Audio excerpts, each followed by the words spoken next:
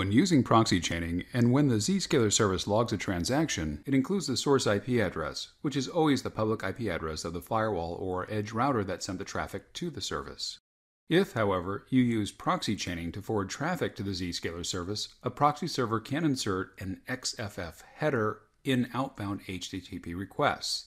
The XFF header identifies the IP address of the original client that sent the HTTP request through the proxy server. When you enable internal IP logging, the service logs the source IP address that is in the XFF header, thus maintaining client IP mapping for reporting.